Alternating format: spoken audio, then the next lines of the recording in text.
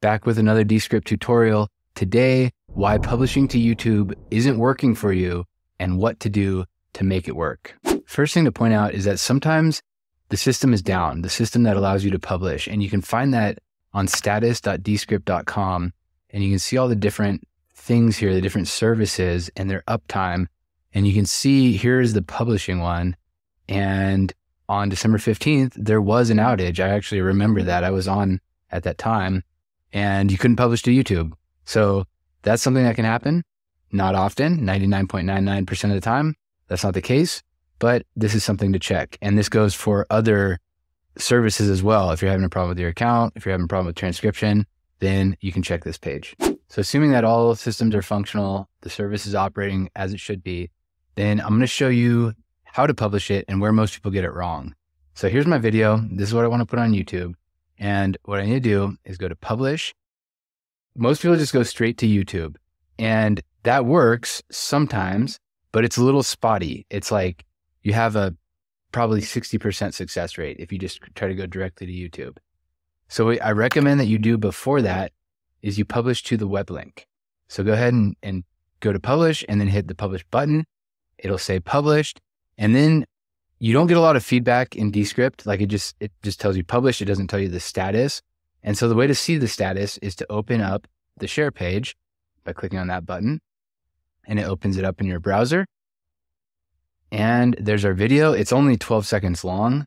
So it's already rendered. If it wasn't, it would say right here, rendering, processing, almost ready. And then once there's no signs and you can play it, then you know that you're all set. So that video has been uploaded and completely rendered by Descript. And if you don't want anyone to see it, you can just say project access required. You can make it private and secure. And if you're on Creator or Pro plan with Descript, you don't have to worry about storage limits for the most part. And once you've done that, then the processing to upload it to YouTube will happen really quickly. And how you can set your thumbnail right here, you can upload a picture or you can choose the exact frame that you want to draw your thumbnail from in this video. You can set your title, you can set description, including your markers, which become your chapters in YouTube. And you can even have AI do that inside of Descript. Again, I've done other videos about that.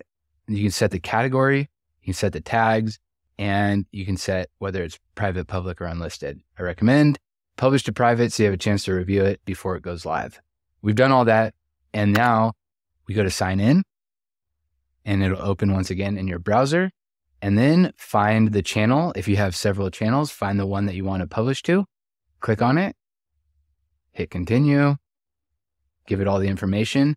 And by the way, this stuff does not get saved. You'll have to do this every single time that you publish to YouTube. So every single video, you'll have to sign in to your Google account, choose the channel, and then hit continue. And then it brings you back to Descript. And now here's the important next step is hit publish. And you can see this little toast that says your video is being published. And look at that, it only took a few seconds. And when it works, it'll be quick because you've already done all the rendering in Descript. So if it takes more than about a minute or so, even for a long video, if it's completely done rendering on Descript's side, it should be really quick to publish. And the problem with all this is Descript doesn't give you any status aside from this right here. And a lot of times it fails between receiving this one and the published successfully one. You don't get any like percentages or loading bars or anything like that.